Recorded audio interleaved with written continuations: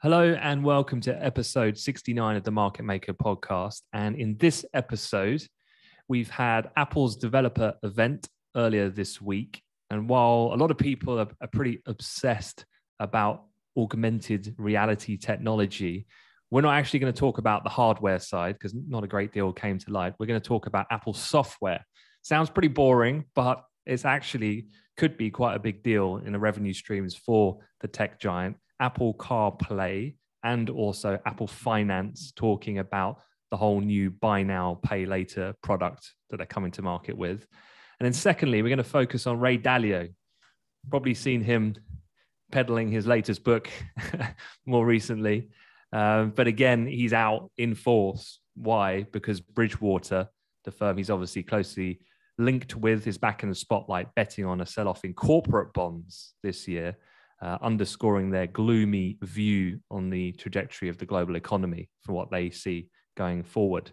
But before we begin, if you're listening to this in audio form on the podcast and not via video, you won't be able to see. But Piers, is that a virtual background? That looks like one of those Zoom preset virtual backgrounds going on there. Where are you? There's no virtual backgrounds here.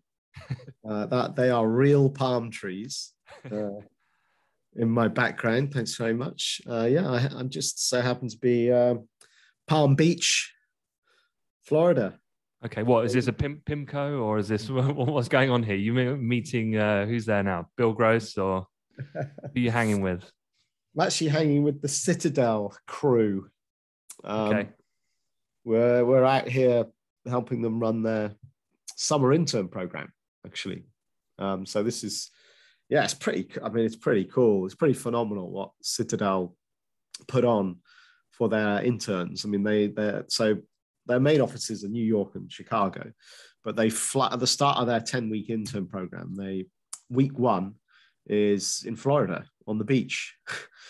So they fly about 250 students down to Florida, book out the entire 4 seasons, and there's training every day, right? And then it's like to kick off the intern program, and it's a lot of networking events, getting to know all the other students, and then they have a lot of inspirational speakers. So check this out, So Tuesday, headline speaker, Michael Phelps. As you do. Yeah. The greatest Olympiad of them all. Yes, indeed. So he rocked up just to have a chat, And actually, what I was talking to I wasn't here for that, unfortunately. I only arrived yesterday, but it was actually really interesting. I was talking to the Citadel team running the program, and just about that Michael Phelps thing. And because, he's the biggest, he's just a legend, right? Olympian record. What are the number of golds? What are the stats? 23 golds. Yeah. 3 silvers, 2 bronze. I mean, that is obviously just extraordinary. And he's still not the greatest Olympiad, though. Ooh. Do you know who is the greatest summer Olympiad, though? No. Okay, well, I'm sticking with summer then. He's not. You saying he's not? No, he's not. No, definitely not. Oh, what you mean? Well, he is based on medal stats, but he's not. He's obviously no Steve Redgrave, surely. Wow. Yeah, I mean, I would agree with that, actually. five goals, 5 games, just 1 gold per game. He's but yeah, the boss. I guess, come on. Yeah, but 5 versus 23. 28 total medals. 28. Yeah, all right. But anyway, the point I was going to make was so what was he talking about to these Citadel interns? It wasn't about how amazing he is and winning mindsets and stuff. It wasn't about that. It was actually about post-Olympic retiring, and actually it was about mental health, and it was about depression and how he had experienced quite a sharp, fall into depression following his retirement. I mean, I guess these kind of uber successful people, that especially athletes, right, where your career ends and you're still young, relatively. I mean, you go from everything to then, right, what am I going to do now? And the kind of fall off the pedestal is almost impossible to deal with, I guess. And so he was talking about, you know, mental strength and, you know, overcoming adversity. And obviously a lot of the roles that these interns at Citadel are trying to get, obviously they're only on their 10-week summer program, right? These aren't full-time hires, but, you know, Citadel they're a market maker and they're a hedge fund. It's very markets, you know, your frontline markets roles. And so, you know, it's about dealing with mindset around dealing with loss, dealing with adversity, dealing with, you know, really challenging situations. So he was talking about how he'd overcome those kind of post-success sort of depression period and come through it. So yeah, he's now on a big mission to really help, you know, with mental health generally, but particularly amongst, you know, the younger age group. So very interesting. Yeah, shame you missed that. It would have been great to get his take. But yeah, look, I'm sure you'll get some intel over the coming days in and around your activity in the Four Seasons and palm trees. But let's first things first, a quick shout out to our summer analysts. They've started, the first cohort is in for AmplifyME, which is great. And yeah, great to have them with us. They're on the buy side week, so they're doing an asset management sim right now. I've been with them working in the kind of futures market, talking about more intraday, cross asset class, event driven news stuff today. So yeah, it's been great to get them stuck in. Some good and bad results so far in terms of people's risk adherence to risk protocols, let's call it, but all part of the learning journey. Well, actually, on the quant sim that we're running for Citadel tomorrow for their interns here in Miami, that the summer analysts on our program, they'll be doing that exact simulation next week. Cool. Well, yeah, I mean, can't wait to see the matchup, the results, how they cut it. And so, yeah, check out the show notes, more information about some of that training that we do. But before I begin, if you enjoy this episode or any previous ones, rate and review the show. It'd be much appreciated, whether that's Spotify, Apple, wherever you consume this. And share it with a friend, get the word out. Really appreciate it. But look, let's get straight to it. Let's talk about Apple. So Apple announced a complete refresh of CarPlay to better connect with the car's instrument panel and a deep integration with the vehicle itself. I promise I am not an Apple representative. I feel like I'm an Apple salesman here.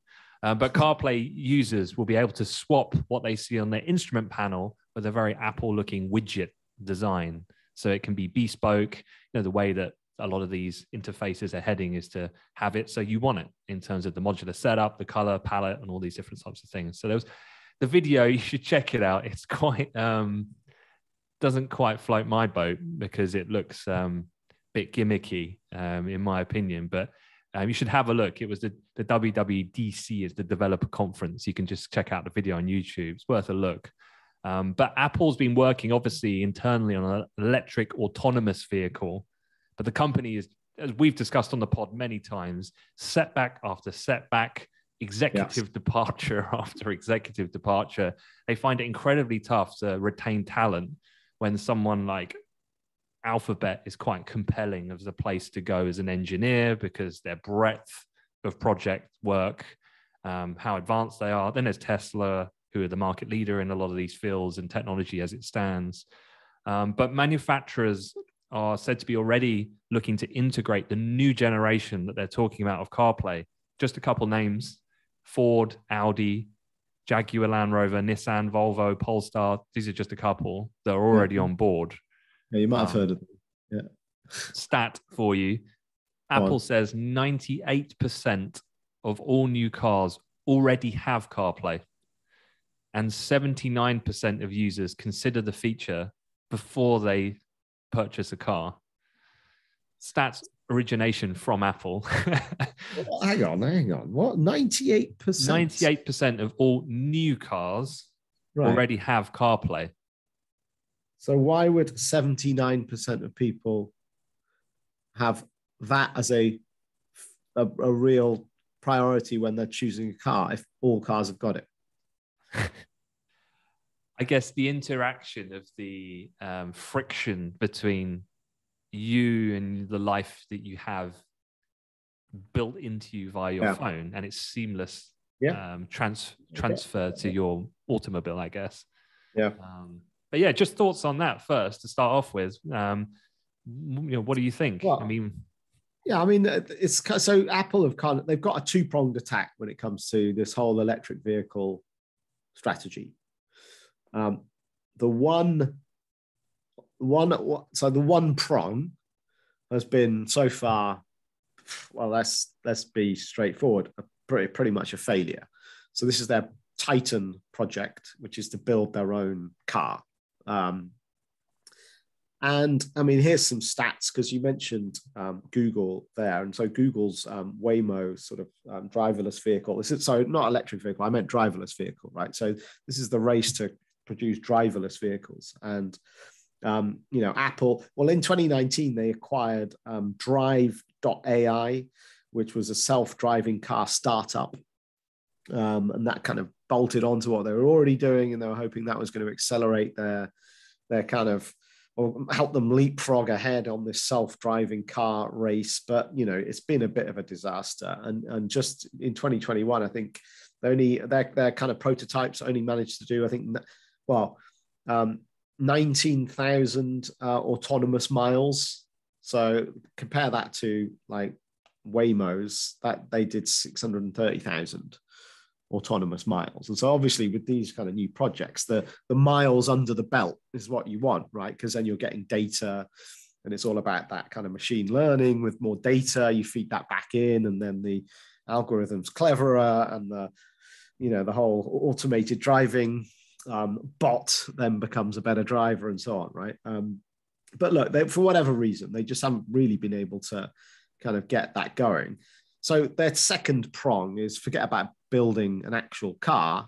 It's the software that goes into it. And this, is almost the exact opposite. This is seemingly incredibly successful. And I think this step they've announced with this update is certainly looking pretty interesting for Apple.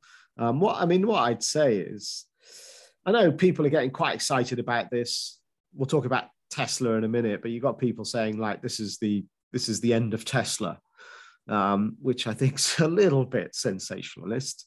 But basically this car, I don't know, people listening to this, I don't know if you're drivers, I don't know if you own vehicles, but CarPlay as it stands was actually launched in 2014. So Apple's CarPlay was launched in 2014. I've got it in my car. Do I use it? No. I don't know whether that says more about me than... Yeah, Apple products probably does. We've rolled over, Piers. We're on. But what I would say is the CarPlay at the moment, I don't think it's particularly good, and it really doesn't do much other than connect your iPhone, and you can make calls and access your music and bog standard stuff. So what's exciting, I guess, about this kind of new upgrade is that it's going to give Apple more access to much, much more interesting and potentially way more valuable data about how someone's operating a car, about how the car's performing. And I guess one of the key things here is that people are kind of starting to look into the future about is this driving data that Apple can harvest to feed into their Titan project and help them accelerate this self-drive car initiative. That's the one key thing Tesla have above all others in this race. It's the amount of data that Tesla are able to kind of pull down from all of their vehicles. And as I was saying before, there's no substitute for miles under the belt to learn from and feed into your machine learning process. So I guess people are getting quite excited about that. I mean, what I'd say is this new CarPlay, it's not available till, they're saying at the moment, late 2023. So let's just say 2024, and fine.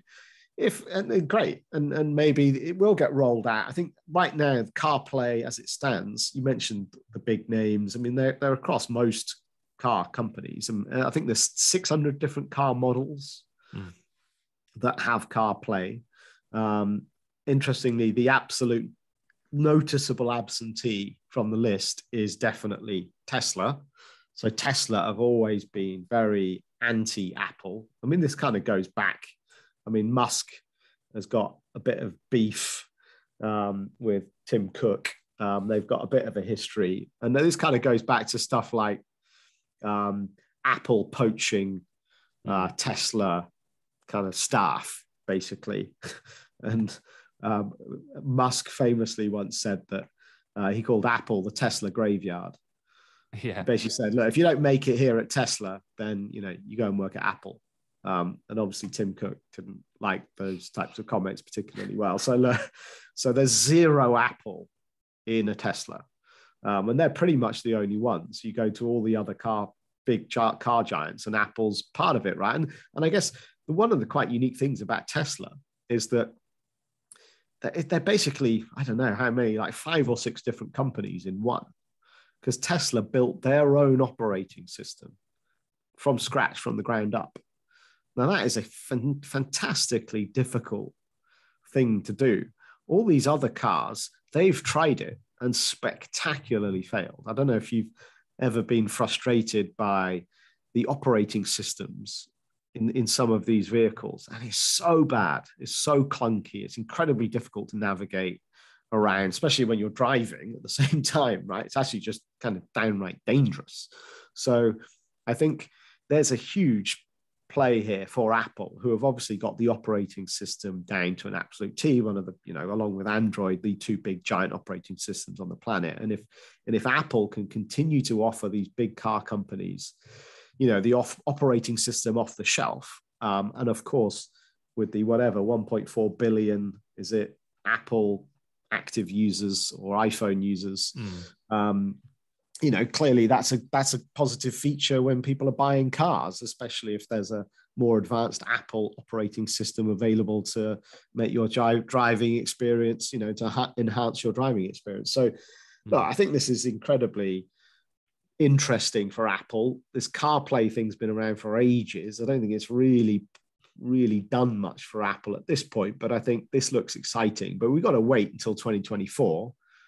And then it's only in new vehicles, right? So it's going to take a decade maybe for this new CarPlay operating system to be, you know, in a large portion of vehicles on the road, and then all that data that could be valuable to start coming through. So, you know, I don't think Tesla have got too much to worry about in the near term. But yeah, definitely a positive. Pragmatic as ever. Oh, so boring, Piers. It's okay. VW will see to Tesla before their CarPlay kills them. Well, so yes. It's fine. Absolutely. No, it's interesting. Just to bolt on to what you said, I think there's a lot of unknown data here in terms of from a legal perspective. I get it. Auto manufacturers will, I think it makes sense to outsource almost that tricky proposition of nailing down your own iOS. And you want to think with user in mind, that's that simplicity of being able to then such a large proportion of people with Apple product to have that individual bespoke experience almost enhances your product offering as a car. I get that. But if I was the auto manufacturer and you start talking, you mentioned the word data harvesting of my user, I'm going to be like, well, no, that's a line by line, data digit by digit, like agreement that we don't know at all how that stands. So it's all well and good saying, okay, yeah, it's about the mileage and the accumulation of data, but what data will they be allowed to have?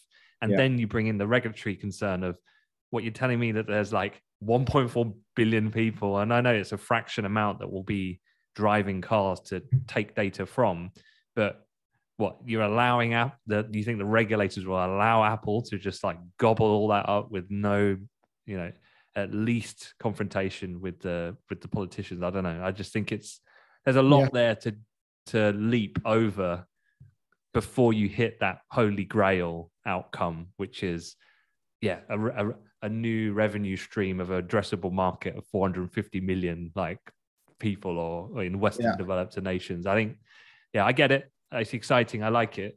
And I like the idea of the services side. Perhaps, maybe, okay, this is out of the box. Maybe this is a deflection tactic away from their non-deliverable target of AR, VR updates from a hardware perspective. Let's just throw out a little CarPlay 2014 little V2 spin, get people excited about that, buys us another few months to just work away at this project. Actually, we're finding is much more tricky proposition, which is this whole meta and augmented reality space. And yeah, you're calling me the kind of dull pragmatist. But you're right. I mean, well, it depends. It depends. Apple's so in some ways quite diversive in that you've got your Apple Uber fans, and it's Apple can do no wrong.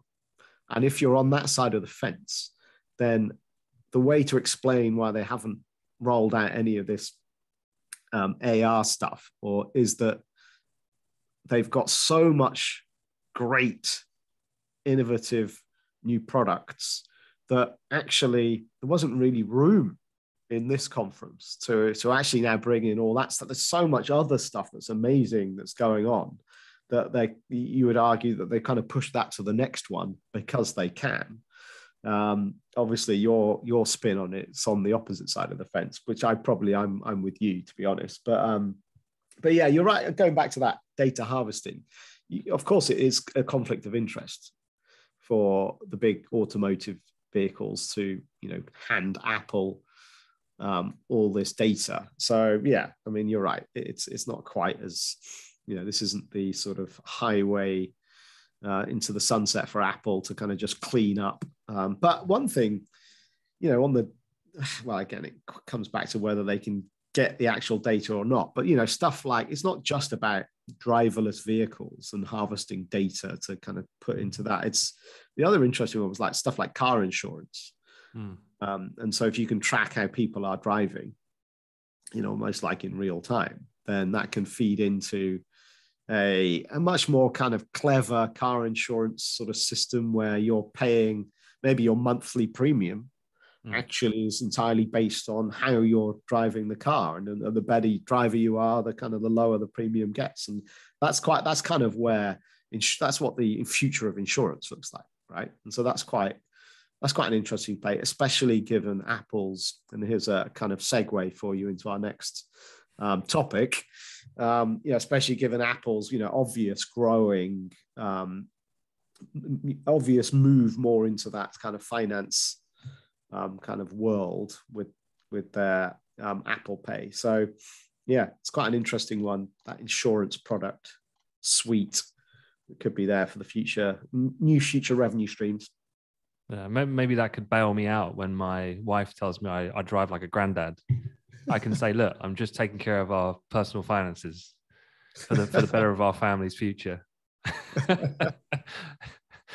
But you mentioned Apple. They're making that kind of move into a little bit more in the finance space by offering loans directly to consumers for its new buy now, pay later product, taking on a role played in other lending services by partners that they work closely with, like Goldman Sachs, for example. So what's going on here? What's the involvement between, well, first of all, they're doing buy now, pay later.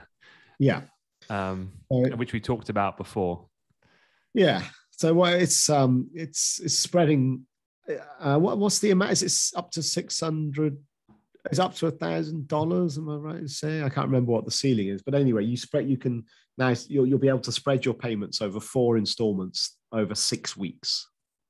Okay, so yeah, very much striding right into the middle of the buy now, pay later market, which is a monster, huge market at the moment. And it's like, the Klarnas of this world. Well, this is really bad news, to be quite frank. But look, I don't think this isn't a surprise, this kind of move, because we were talking about this earlier in the year, but Apple they made an acquisition back in March, and they acquired a company called Credit Kudos, which essentially is a kind of clever new bit of software. But which is around credit scoring. Okay. So one of the things about this buy now, pay later space, you want a seamless as possible user experience, right? And so if you're on your iPhone, you want to buy something and you want to go for this spread the payments option, then obviously you don't want to be messing about with, oh, you try and hit buy and then it goes, okay, payment pending, a credit rating, right? A credit check. And then that credit check takes 24 hours. And then you've got to come back to the product and hang on, did I pass? Did I not? Have I bought this thing? Have I not bought it? So you want a seamless, so you want a pretty much as rapid a kind of credit check scenario as possible. And I think and that happens, right, with the Klarnas of this world. It's super fast. But I guess the problem that consumers are facing is that the way that credit checks happen, they're still quite backwards looking. So the data that they're using for your credit score, is your kind of, quite kind of, I guess, looking at your bank statements and looking at your payment history for loans in the past. And, it could be that it's, the way they credit check you isn't particularly kind of relevant to perhaps your financial situation in the moment you're clicking that button to try and buy it. It might be based more on your financial situation 6 months ago. And what the frustration people are finding is they get refused credit, even though right now, today, actually, they're a healthy consumer. And, if it was based on today's evidence, they'd get it, but it's based on historic stuff. So Apple bought this company, Credit Kudos, whose software is a much more clever, much more real-time, much more up-to-date way of checking people's credit history. One of which is actually checking their mobile phone monthly contract, for example. Are you, and obviously Apple have got all the data. So this is about, right, do you have a monthly contract with Apple? Have you always been, on top of payments? Add on to the fact that for Apple, Apple products are quite premium. So actually, if you're an Apple user, then almost by definition, you're probably a more affluent person. And so obviously from a buy now, pay later, if you're going to get into that credit game where you're basically lending money. So Apple are now they're a lender.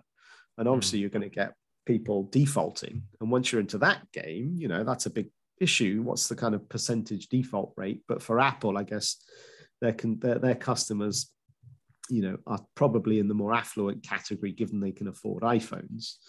And so this is kind of all tying into a move that had been telegraphed for months and months and months and months, and now it's here. And it's been such a slow motion rollout, I have to say, in terms of them finally entering this space. So now, it'll be interesting to see how they execute it. Yeah, so with the hookup then, and with Goldman's, so Goldman's is facilitating Apple Pay Later by allowing basically the tech company to access MasterCard's network, since the iPhone maker lacks a license to issue payment credentials directly. But Apple is handling the underwriting and lending using its new subsidiary. So that new subsidiary, wholly owned by Apple, is called Apple Financing.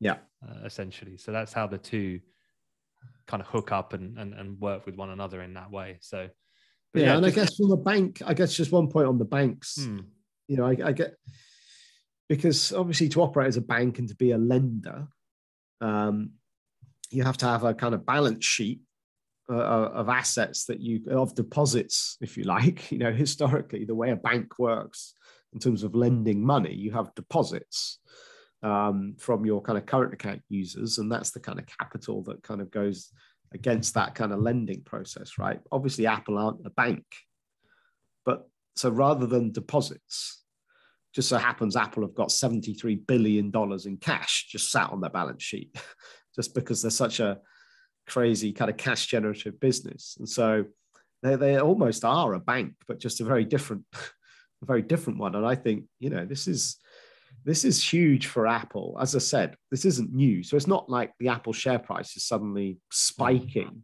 because, oh my God, this is amazing. And this has been so telegraphed. And you could argue it's been negative for their share price because it's taken them so long to actually get here. So, but yeah, for Apple, this is in the years to come, this is going to become,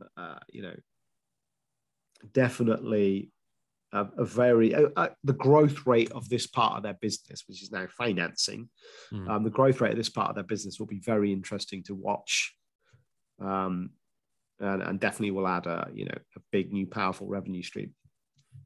Okay, so look, let's move off Apple and let's talk a little bit more markets oriented with using the new Bridgewater call on markets, which is they've warned that inflation could be far stickier than economists and the market are currently predicting.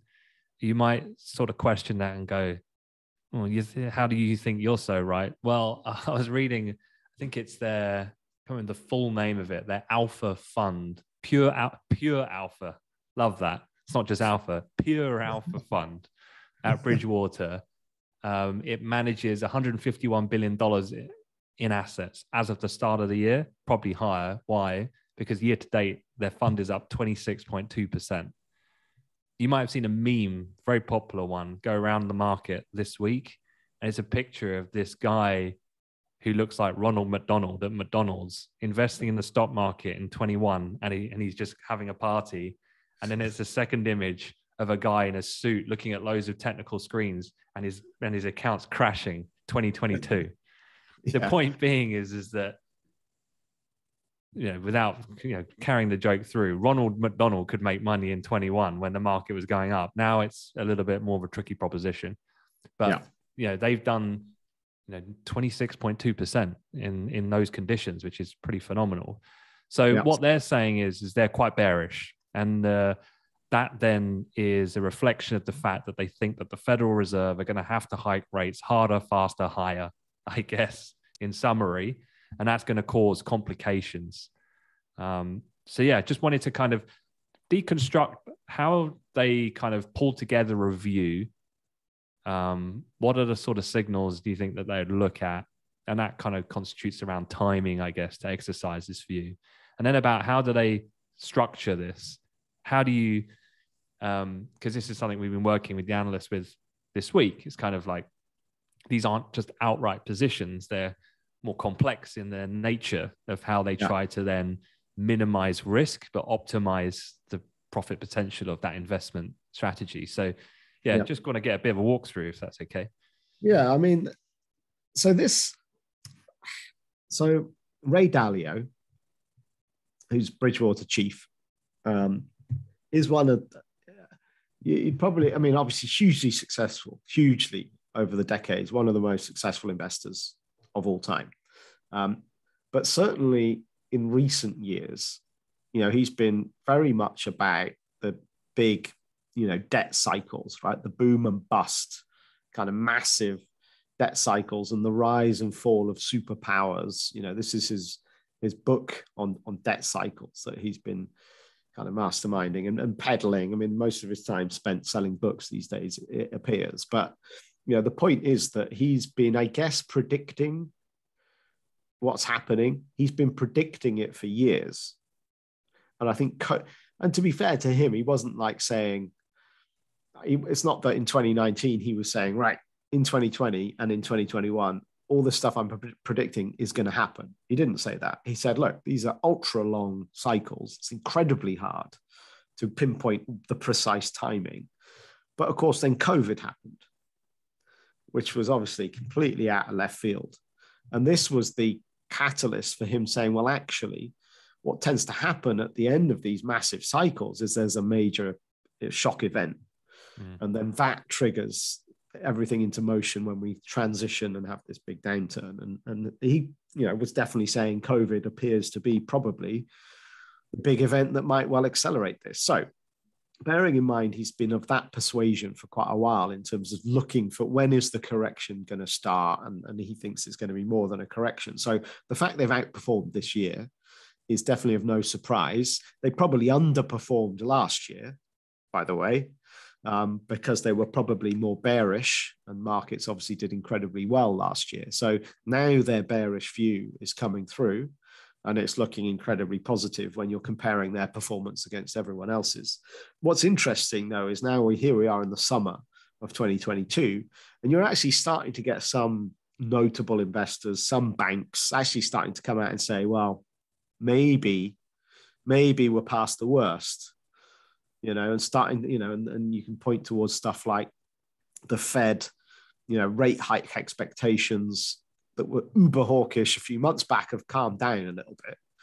And, there's not going to be 75 basis point rate hikes or anything ridiculous like that. And so, and with that, you're getting some analysts go, well, actually, maybe this is the bottom. And maybe the second half of the year could be a recovery for stock markets. And remember, stock markets are always, they're lead indicators, they're forward looking. So it might be that we still get a recession. It could be, I don't know. Do we get a recession in the US at the end of the year? Possibly.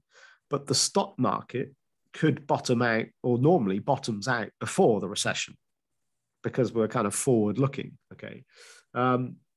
So what's interesting to me is here we are middle of the year, and they're now almost like doubling down on this bearish view.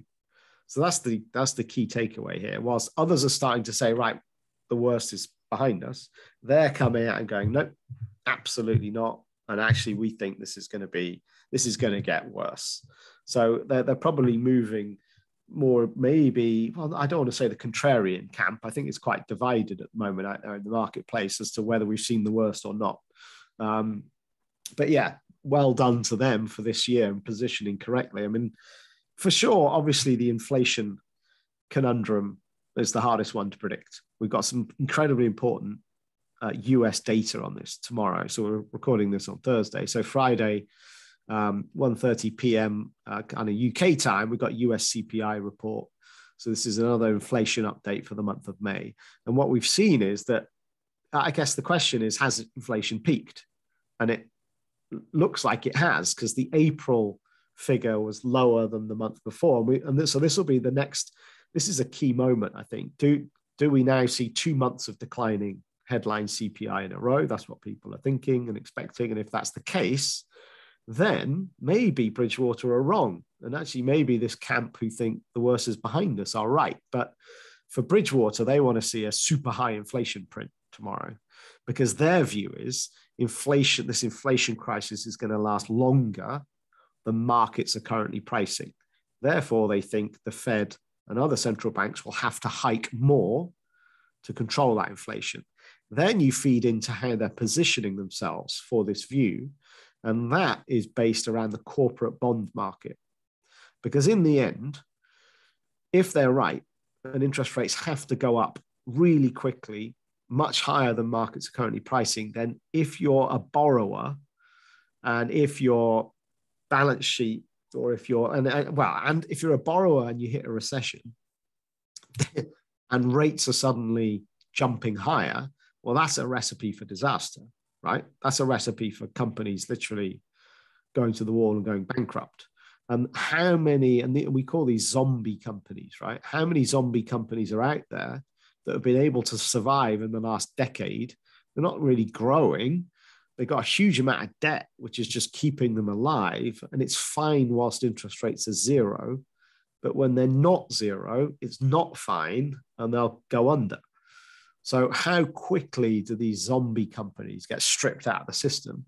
And Bridgewater think is going to be a rapid and very painful scenario of sharply higher rates. And so they're in the corporate bond market space. And look, they haven't expressed exactly how they've set up this trade, but there's certainly a lot of derivatives involved.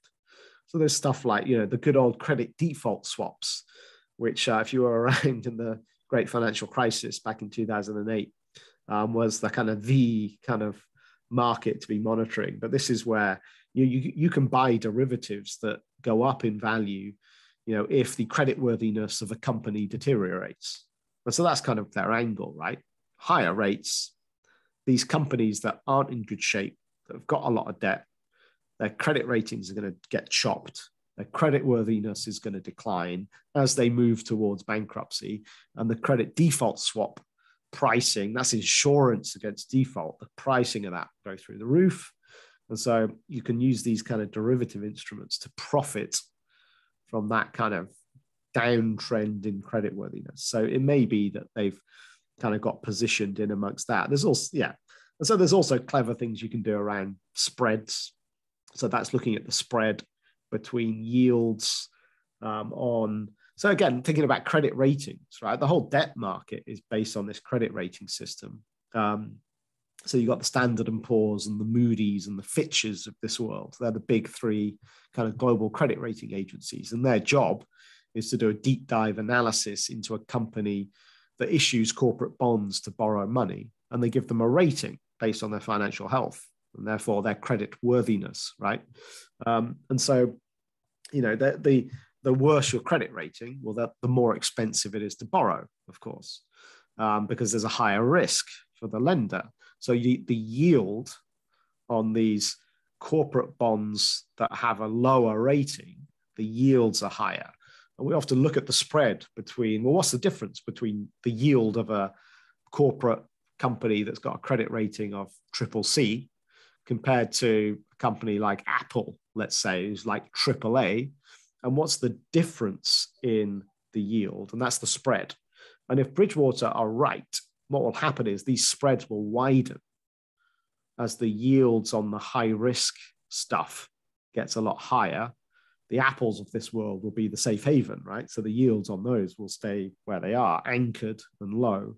And so you can kind of place these spread trades to profit from the spread widening. So there's lots of clever ways you can engineer a position around this. But ultimately, they just think that, you know, borrowers are going to get squeezed as rates go higher. There's going to be a lot of bankruptcies, and they think the crisis is still ahead of us. Cool. Well, I won't end it there because that's a sour note. So a great summary as ever. And we'll have a quick word on the ECB. Mindful of, as you said, we're recording this on Thursday. The event is still kind of happening while we're talking. But the initial take was that the ECB kept rates on hold, very much as expected. So deposit rate negative 0.5. But they said they intend to raise the interest rate by 25 basis points at its July meeting, and they'll expect to raise again in September. The kicker at the beginning in a statement was, quote, if in the medium term inflation outlook persists or deteriorates a large increment, it will be appropriate at the September meeting to potentially, they're talking about essentially going bigger. Yeah. The euro actually rallied in the initial statement. However, to finish that part off, it was accompanied by their latest projections. So every alternate meeting, they release them kind of in a similar fashion to the Fed. So every calendar quarter, and the end of year inflation target, they bumped up. It's now tracking at 6.8%. Last time in March when they issued these, it was at 5.1%. They've lifted 2023, 2024 growth. They've downgraded to 2.8% from 3.7%.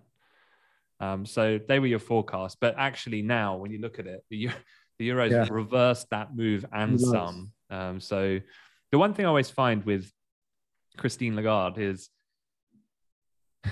traders just seem to have it so locked in their head that whatever she says, it's like she's tries to claw away at reinstilling like some degree of credibility. But I don't know if it's because people didn't see her as a credible actor in the first instance, given she's had a little bit of a bumpy political history before taking this seat at the helm of the ECB.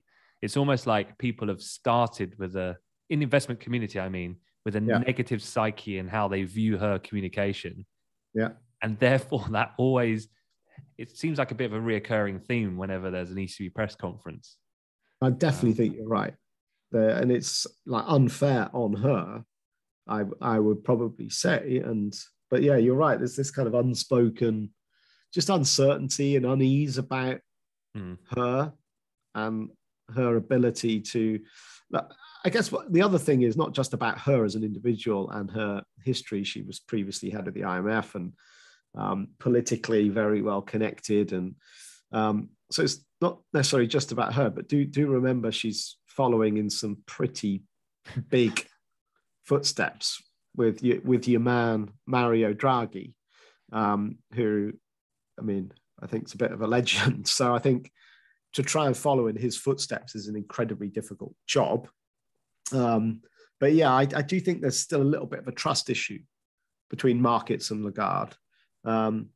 But yeah, I mean, look, the euro's selling off now. I mean, it's at new lows for the day, but it's not a massive move. I mean, we're just testing the low from yesterday right now. I'm just looking at the chart. But so really, the euro dollar, looking over the last, well, obviously this year has dropped off massively, but we have bounced over the last month. So I think the low of the year so far was about 103.50, if I'm just going to round it, 103.50. And we traded up. We've been trading around the 107 handle for the last couple of weeks. And we're still in the tight little range, even though there's been a lot of volatility today. The size of the range today is not particularly large at this point. So we're still in that consolidation range after that little bounce that we've seen in the last couple of weeks. So look, I think this is just quite a noisy intraday market reaction to a kind of an event that's pretty much as expected. I don't think there's too much of a surprise. I know they said we may go larger if inflation warrants. Well, of course they will. And we talked about that last week. I think they should go larger if inflation warrants, because the Fed's going larger. So, that's your door to trying to raise rates at a higher clip. And I said, but, in some ways, being the pessimist again, the higher you can raise rates now, the more you can cut when the recession comes, right? But so I don't think this is kind of a lot of intraday volatility around this event, but in the end, I don't think too much has changed in terms of the medium-term outlook for the European economy or the euro's value along with that. Cool. All right. Well, look, we'll wrap it up there, and don't forget to check out the show notes. I'll also put the link to our daily newsletter, because there's been lots of other things that have gone on this week, which obviously we don't have time to cover everything, like Boris Johnson surviving his no confidence vote. He's going to potentially rewrite legislation overriding the Brexit bill. There's Russian still forceful activity happening in Donbass in Ukraine.